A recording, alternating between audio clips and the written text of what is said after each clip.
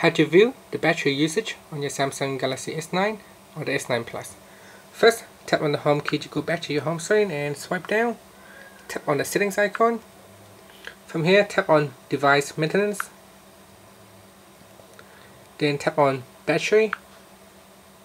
And then tap on battery usage. And here you can look at the past and predicted usage. And from here it tells you how many hours you can use your phone before the battery will go down to 0%. And here is a recent battery usage, which is 8 minutes and 42 seconds on battery. And this is the graph. You can have a look and see how long it can last you. So at the moment here it shows we have 54 hours and 14 minutes left.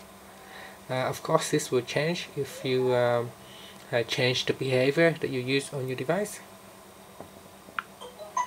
And that's it. That's how you can use the battery usage on your Samsung Galaxy S9. And here are some other options about power saving and which apps can use the battery and which app cannot use the battery. And that's it. Thank you for watching this video. Please subscribe to my channel for more videos.